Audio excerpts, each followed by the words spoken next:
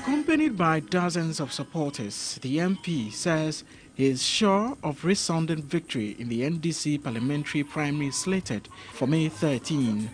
The MP says he will continue to lobby for more projects and also support small startups for constituents. You know, I serve as a deputy ranking member for the Constitutional, Legal and Parliamentary Affairs Committee, and I've used that role to facilitate a number of legislations. Beyond that one, on my own and with some colleagues, I've been able to introduce about 9 private members' bills. One of them was even endorsed by the president, which is the bill to take away death penalty. You remember how I even led my constituents in Danfa to stage a demonstration to fight for roads in Danfa. As I speak to you today, I am still standing trial by this government. And I'm standing trial not because I'm a criminal, but because I was fighting for the people of Madina. One other individual, Prince-Xavier, has declared his intention to contest the legal practitioner.